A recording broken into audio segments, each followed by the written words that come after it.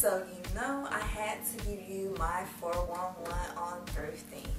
If you watch my videos, you'll notice that I wear a lot of thrifted stuff. I'm really into vintage fashion. I have a vintage shop where I sell vintage clothing, and I worked in a vintage boutique before, and I just love thrifting because I just love dressing fly, finding things that other people don't have, and just being able to, I guess, create my own style by wearing the things that others before me have worn. That sounds too philosophical, but yeah. So let's get started. Dress comfortably. I cannot tell you enough to dress comfortably. Do not wear heels. Do not dress all super cute. I mean, I love to dress up too, but just make sure that you have on comfortable shoes. And when I say comfortable shoes, I don't mean flats, because I don't mean just flats, because ballet shoes can be very uncomfortable, if you know what I mean. Like, so wear either tennis shoes or just shoes that have a really good sole, so you can be able to walk around and stand on your feet for sometimes hours. And also make sure that you wear a sling around your shoulder purse. Make sure that you wear that, because you're not going to feel like holding a purse. You're not going to feel like going like this. You're not going to feel like holding it with your hands. And you're going to be picking through too many items to even deal with it. You don't want to keep it in your cart because people are crazy nowadays. So I wouldn't suggest that either, but just wear something that you can have on you, or even just put stuff in your pockets if you can. If you are big on thrifting and you know how to thrift and you kind of expert at it, you know that going to more than one thrift store is going to make the difference in your thrift experience. Don't go to just one Goodwill. Don't go to just one thrift store, period. Make a day out of it. Go to at least two. Usually when I go thrifting, I go to an area that has several thrift stores, so I could go to about 3 or 4. The first one that I go to is the one that I like the most, the one that I'm going to find the most stuff at. So go to that one first, and then go down the line of thrift stores. You might go to one thrift store for their jewelry. I mean, once you start going to thrift stores, you'll know which ones to go to for what. You might go to one for their jewelry, one for their shoes, one for their clothes, one for their hats. You know, you never know, one for their prices. So just rank it in that order and make a day out of it.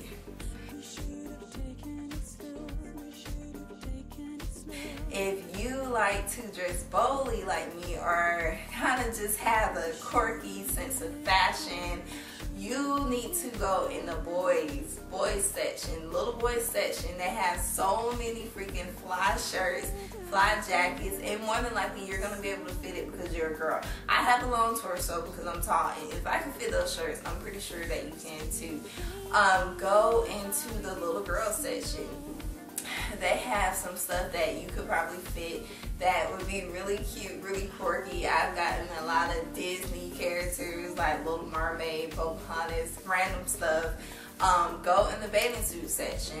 A lot of times I get bathing suits to wear as tops because they could be like a cute little backless summer top. So go in there. If you kind of freak out about germs and stuff and all that stuff, I suggest that you don't, because for me, when I get bathing suits, I probably wash them twice and then I cut out the actual crotch. So that's not even an issue anymore. I mean, if you want to take it that extreme, do the same as I do, and you'll be just fine, and you'll have a cute top, and no one will probably guess that it's a vintage bathing suit.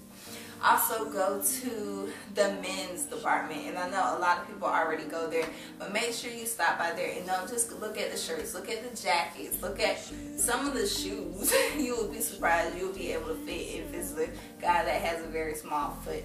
So look at all that stuff. I like looking at the ties because I always try and find out if they have bow ties there or hats there, you know, different stuff like that. So look at that, and you'll find some good buys that not everyone will have. I don't care if you're a 6 and it's a size 14. Try it on, because with vintage sizes, they're off. They're completely off. Majority of the sizes are just off. A size 6 will really in reality be a size 12 today.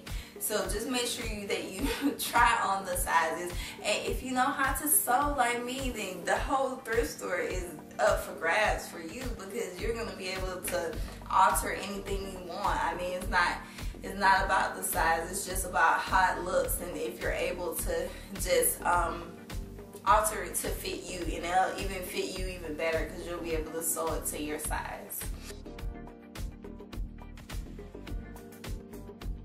See beyond the surface, you guys. This is coming from someone who often recreates stuff, and I have a couple of videos on recreating, and I'll be continuing to upload a lot of the items that I recreate. But make sure that you see beyond the surface. If you see an ugly dress that's down to your freaking toes and it has a beautiful print, you like the print, but the actual dress is ugly, you can do something with that. You might can turn that into a short summer dress. You might can cut the whole entire dress in half and turn it into a crop top. You might can just use the dress for fabric, literally cut the seams. And if you're good at sewing, or if you're learning to sew, it's good to cut the seams apart and use it for fabric, for practice, or even just not for practice, to actually make something, to make a whole entire dress with. So always look beyond the surface, because you will miss out on some items. You will miss out on some serious items if you don't look beyond the surface and see it in a different light.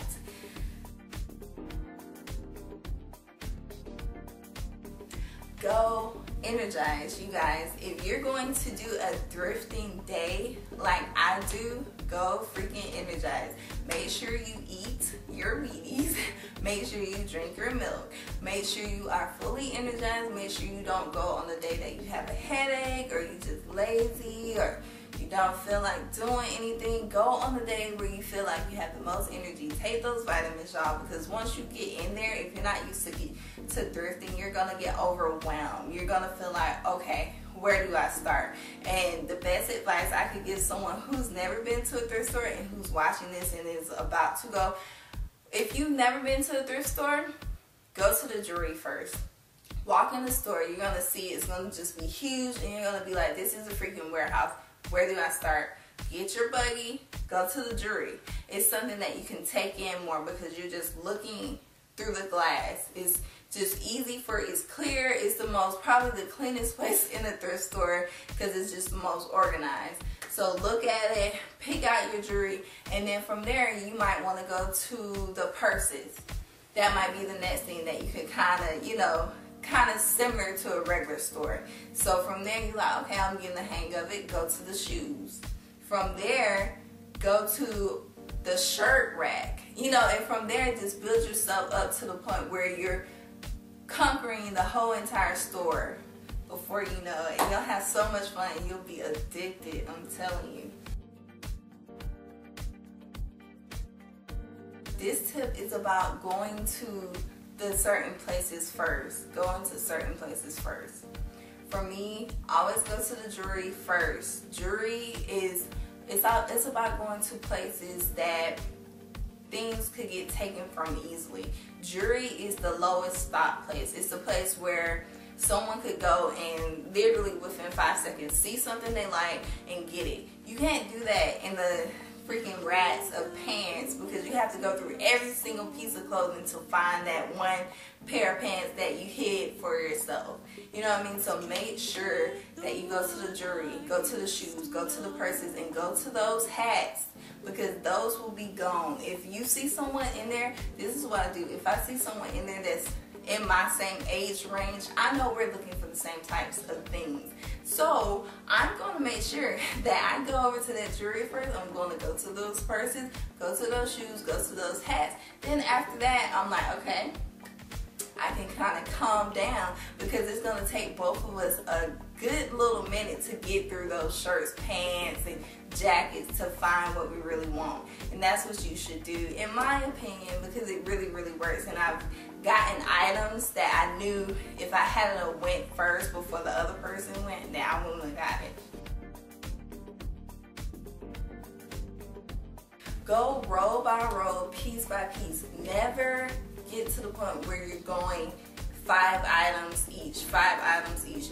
Go piece by piece, because I can't count how many times that I have seen stuff from literally just going individually through each piece, combing through each piece, and realizing, oh, let me get this, because it was like deep in there and I had to really look. Once you've gotten all, your bucket is going to be full. Trust me, you're going to be picking up stuff you really don't need. You're going to try it on, then you're going to narrow it down. You'll probably come out with a couple of, like 25% of the pieces that you had in your bucket. After that, go take a second look. Take a second scroll through the whole entire store. Go through the jewelry, hats, purses, clothes, everything. Make sure you go through the untypical places like the little boy section, all this stuff that I've covered, and go through it to make sure that you didn't miss anything. And trust me, you have missed something, because every time I go for the second look, I've missed something, and I've been glad that I went to go take a second look. But I hope this was helpful, y'all. I'll be doing another one of these, and I'll talk to you later. Have fun thrifting. Happy thrifting. Bye. Peace.